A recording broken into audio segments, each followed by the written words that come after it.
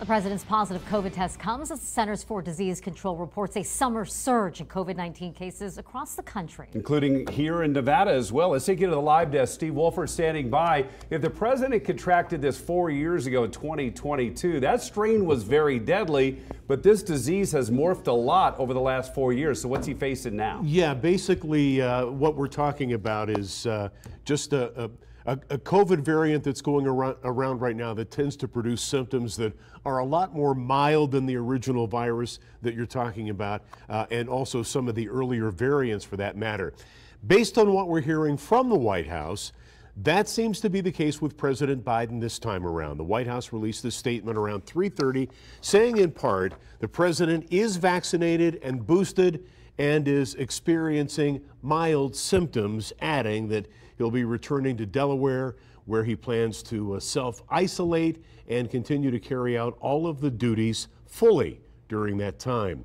Prior to the White House announcing Biden's COVID diagnosis, he was doing a lot of handshaking, spending time with local politicians, including State Attorney General Aaron Ford.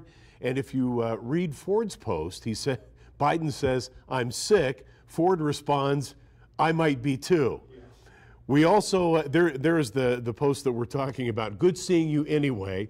Have video of the president doing some handshaking, making the rounds at Lindo Michoacan Mexican restaurant on Desert Inn. That was right before he was supposed to go to the MGM to address the Unidos US Conference.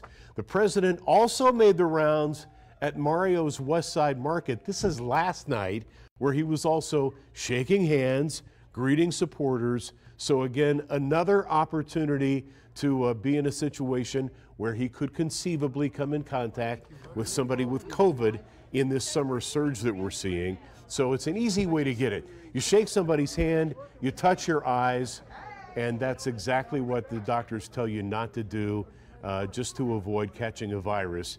But we understand the president has already been given a round of the antiviral Paxlovid. It's effective against COVID if it's taken within the first few days of the symptoms. And in this case, it sounds like President Biden got the Paxlovid started within the first few hours. So what are the new versions of COVID making the rounds? We talked about that with Dr. Dahlia Wax. Whether it's the flirt mutation, the LB1, KP3, we have a few Omicron subvariants that are now taking hold, causing a rise in hospitalizations, even a rise in deaths, luckily not as severe as we saw in the beginning of the pandemic. We are also challenged with the fact that a lot of at-home COVID tests do not always pick it up right away. So those kinds of appearances when the candidates are in close contact with other people definitely make them more vulnerable to catching COVID-19. And then you throw in the fact that we're talking about conventions, conferences with guests coming here from all over the U.S. It explains why what happens here doesn't always stay here, at least if it's COVID. And think about this too, I'll throw this in. Depending on incubation time, it's also entirely possible the president contracted COVID before he got here on Monday night, but didn't start showing any symptoms until today. So we just don't know. We're not doctors. We can only speculate. But he has had it a couple of times. He's got the boost. He's been boosted, so he's got the the immunoresponse, hopefully, to stay healthy through this one. Back to you. And normally the president is so isolated you wouldn't think, but in this case he might even be a super spreader himself because he was interacting with so many people in town. He has had a very full schedule here just in Southern Nevada. Steve, thank you.